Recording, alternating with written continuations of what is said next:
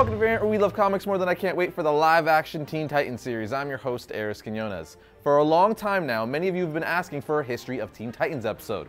Well, that's not what this is, but we will eventually get to it. As I've mentioned before, we're going to do that episode around the release of the live-action Titans series. In the meantime, however, I figured why not give you guys the origin of one of the team's most beloved members, Raven. This is a dream come true.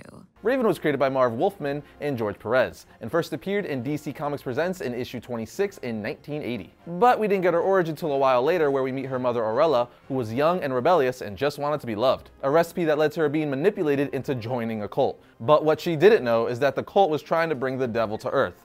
Of course they are. What else would any self-respecting cult do? Well, in this case, they succeeded. Kinda. Instead of conjuring Satan himself, they conjured the demon Trigon. Apparently, the devil wasn't available. Regardless, disguised as a man, Trigon took Arella as his bride and turned on that devilish charm. Pun intended.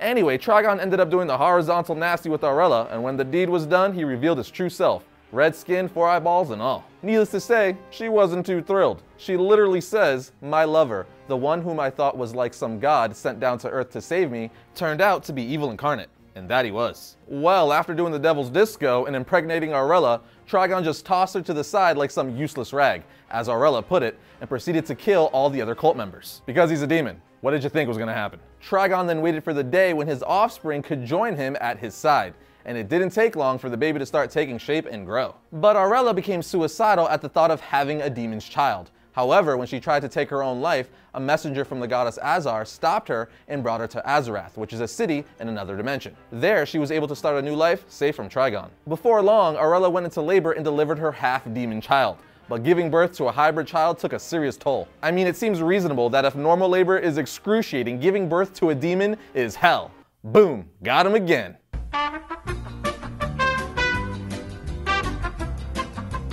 In the comic, we actually see Arella in so much pain during labor that she starts screaming, "Please, please, kill me." I'm sure it brought a whole new meaning to the birth term Ring of Fire. Man, the hits keep coming. I'm not listening to you, you're crazy. Whatever, if you don't know what that is, just Google it. Anyway, just like that, Raven was born, and it was here on Azarath where Raven grew up, and Azar taught her quite a bit about controlling her emotion. The reason for the training was to give her enough control to combat the influence of Trigon on Earth, as Raven's demonic powers would otherwise aid in his ability to conquer the planet. When Azar eventually died, Raven discovered for the very first time that her father was the demon Trigon, and that she was in fact half demon. Shortly after that, she met her father face to face for the first time. He wanted her to go with him, but she refused. She says, "Go with you? Go with you, father? No, I sense evil, terrible evil in you. I sense death, cruel, heartless murder. No, you might be my father, but I could never stand by you. I have been born of peace, you wallow in destruction." Because of this, she left Azarath and fled to Earth. Ultimately, she didn't want to be like her father. She instead wanted to use her powers for good. So she tried joining the Justice League of America, but that didn't work out. Instead, she joined the new Teen Titans. Now that's how she came to be and why she joined the Teen Titans. But this isn't a History of episode, so I'm not going to get into much more detail about her in this episode. However, I'll briefly go over her power set. Raven is first and foremost an empath.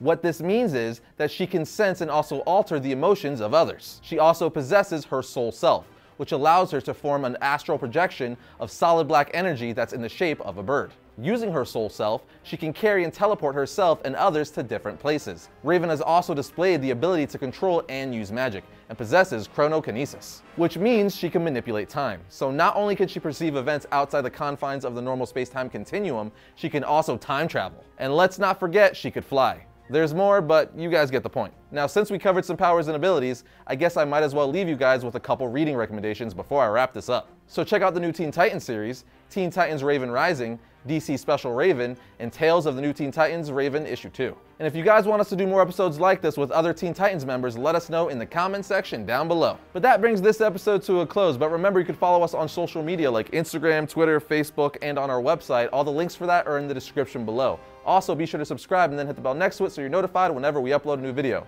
But I'll see you guys next time when I talk about all things comics.